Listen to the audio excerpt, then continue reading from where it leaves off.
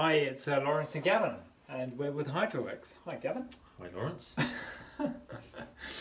Okay, one of the things we're coming across a lot with lately is chlorine contamination.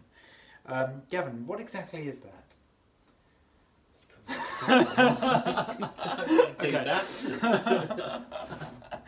Okay, chlorine contamination is where the water board flush the pipework with chlorine in order to kill off any bugs after they've done roadworks.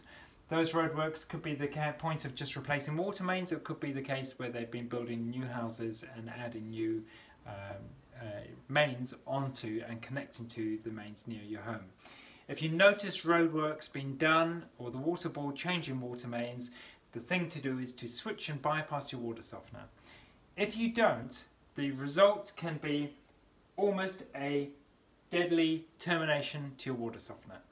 Some water softeners are easier to repair than others, and sometimes the cost can be significant, just depending on how much damage has been done both to the softener and also to the installation of the home. There are some circumstances where chlorine contamination can become quite a problem in a home.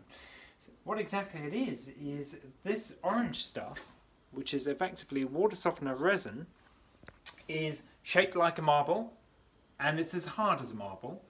And the reason it's so hard is it has a netting around it, and that netting effectively keeps the resin in the round shape of a marble. What chlorine does is it breaks away that netting and turns it into jelly. And actually, as I've got it in my hands here, I feel like my hands are literally in a bowl of jelly.